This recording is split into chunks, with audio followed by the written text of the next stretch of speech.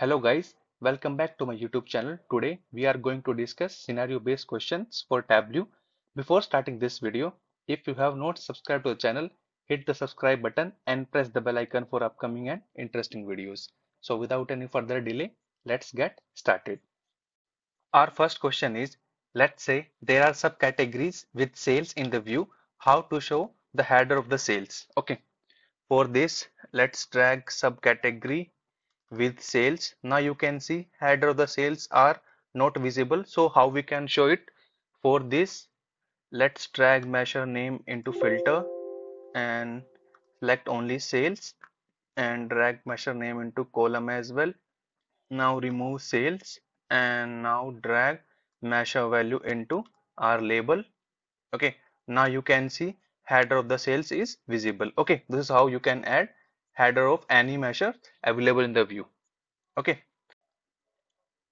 let's move to our next question.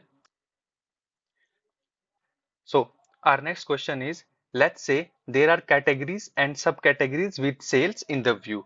Okay, and user wants category in every row without interchange with subcategory. How you can do it?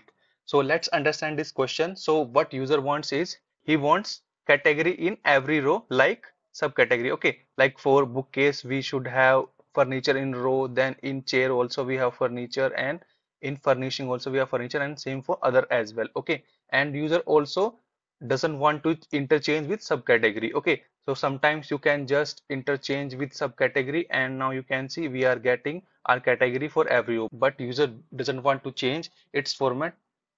He wants in the same format. Okay, so how you can do it? For this you can create a calculated field and rename it index and call our function index. Okay, and click on OK. And now let's drag it here and change it to discrete value and drag it in the front of category. Okay, now you can see our category is available for every row, but index is also present, and user wants only category and subcategory with sales. So we will hide this index, and now you can see category is present for every row without interchanging with subcategory. Okay, this is how you can do it. Let's move to our next question. How to hide ABC in the view? So what is ABC? Let's drag a segment and you can see this ABC is present in the view. How you can hide it? Okay, so there are multiple ways to do it. First one is you can just go to this drop down and select polygon. Okay, now you can see ABC has gone, and now you can format it and remove the line. Now you can see this ABC has gone. Okay, this is first one. And second one is you can create a field that is dummy field and add a blank and click on OK, and now drag it here. Okay, so by using this also this has gone. Okay, and third one is, let's say you have category and subcategory. Okay, and you want to hide this, so you what you can do is you can just drag subcategory into label as well, and you can hide it from here. Okay, and now let's adjust the size of it.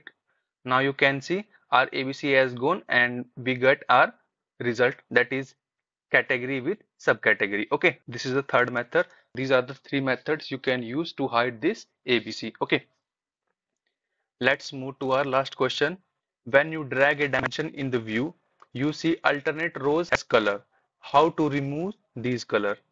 So for this, let's drag subcategory with profit and make it to entire view. Okay, so as you can see, every alternate row you are seeing the color. Okay, so how you can remove these colors? So for this, just click on and go to format, and this is because of the row bending. So for this, just go to color and go to row banding and make both the values none, and now you can see the color has gone. If you make it to standard view and increase its size,